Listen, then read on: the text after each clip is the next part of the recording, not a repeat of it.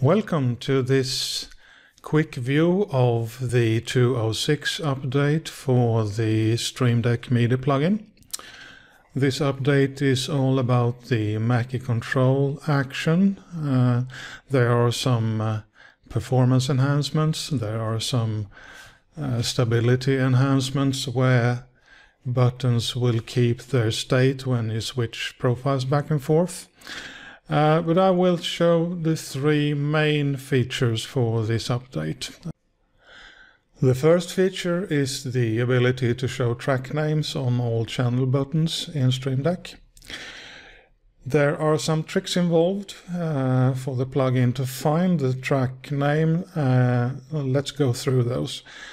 If we look at a real Mackie control, there is the LCD strip at the top. On that strip, the door will show information about each channel. What information is shown, it depends on the door, and it also depends on the state of the door. Most of the time there is a track name displayed there, but it's not guaranteed. The position of the track name also differs depending on door. Cubase, as I have here, show track name on the lower row, while for instance Logic and Studio One show track name on the upper row. So the plugin must pick the correct row of that LCD strip and show it on the button. So if we look at the configuration of a button, there is a new drop-down field where you can select if that button should show a track name, or I should say should try to show a track name, and if so, if it should show the upper row from the LCD strip or the lower row. The plugin doesn't know if that row contains a track name. It just mirrors that row from the LCD strip to the button. So on this button you can say we have the same track name on the button as we have on the LCD strip. I have configured this profile with LCD strip for all 8 channels, and you can see if we change bank in the mixer, the track names and the LCD display will follow the 8 channels that are currently connected in the mixer. And you don't need to have these LCD strip buttons configured in your profile. The plugin will keep all that information in the background, so you can show track names on the channel buttons only if you want to. The next feature is a number of new things for fader buttons. Previously, if you wanted to have a graphic display of the fader state or fader position, you had a simple bar that showed where the fader is positioned at the moment. In this new release, we have some really cool features for faders. As a start, we have the default fader type that I called mixer type faders, that tries to look like a fader in the door with an optional scale and a fader handle that will move along with the fader in the door. And of course you can control the fader with the button.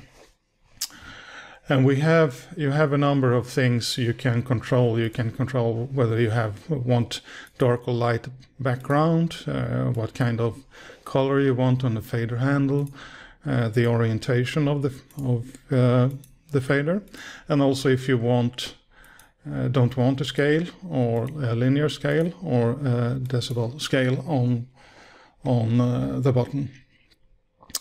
Now, normally you have two fader buttons to control the fader up and down.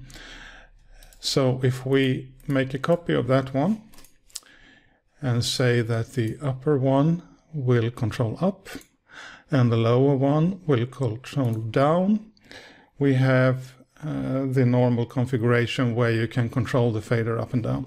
Now, a cool feature with this version of the plugin, you can now say for the upper button that it's actually the upper button and the lower button is lower. And now you have a fader that spans both buttons. You can use the upper one to move the fader up and the lower one to move the fader down, and you have the fader display shared among those two buttons.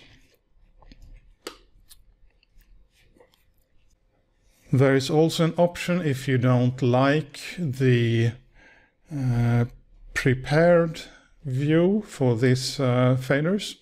You can select to create your own background and handle and tell the plugin where those files are, and it will use your files instead of the built-in ones.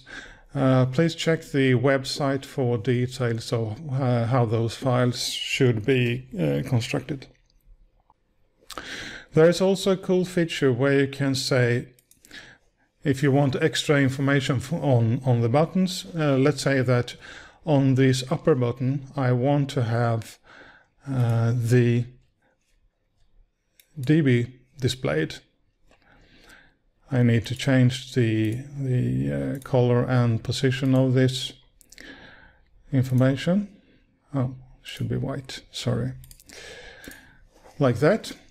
So now you have the dB information on the button.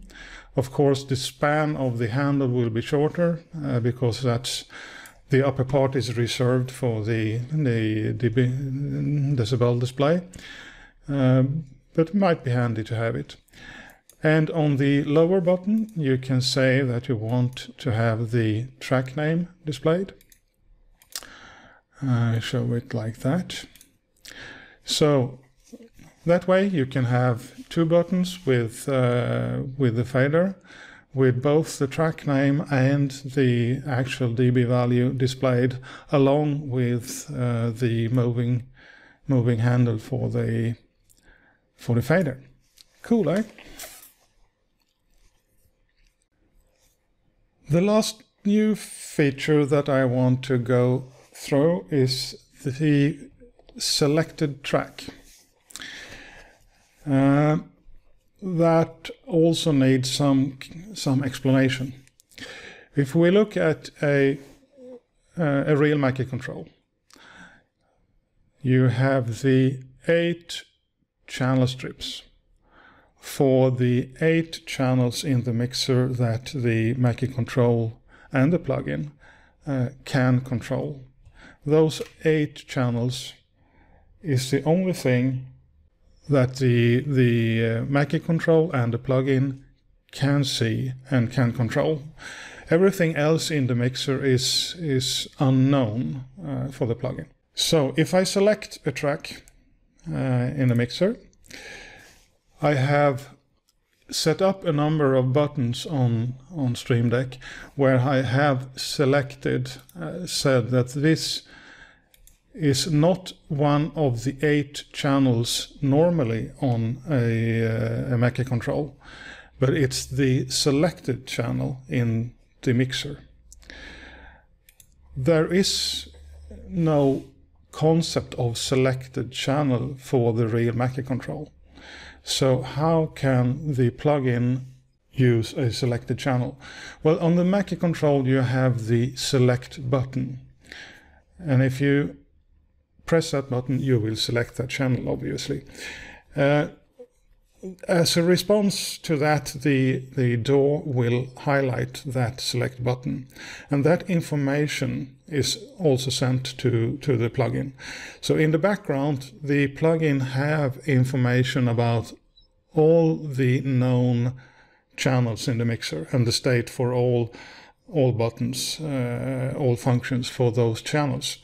So the plugin can look at which channel has the select button enabled. And then it knows that that channel is selected, and it shows all the information on those buttons for that channel, and it controls that channel when you use the buttons. So if I select a different channel, you see that it will show different values and will adapt to that channel. And if I use the buttons, I will control the channel that is selected. One thing to be aware of in this configuration is that the Mackie control and the plugin can only control the 8 channels that are currently mapped in the mixer. So if I select a channel outside of those 8, that's a completely unknown thing to the plugin and to a Mackie control. From the plugin point of view, none of the 8 control channels is selected. So in this case, the plugin will clear the information on all these buttons, and also if you try to use it, you will get a exclamation mark telling you that there is currently no selected channel that is known by the plugin. If you select one of the 8 channels, you're fine. So that's all for now. I hope you liked this information. If you did, please let me know. There are a number of people that has asked for YouTube videos, and this is the first one. So please give me feedback if you liked it, and if you want more, please tell me what you'd like to see explained in YouTube videos. Thanks for now.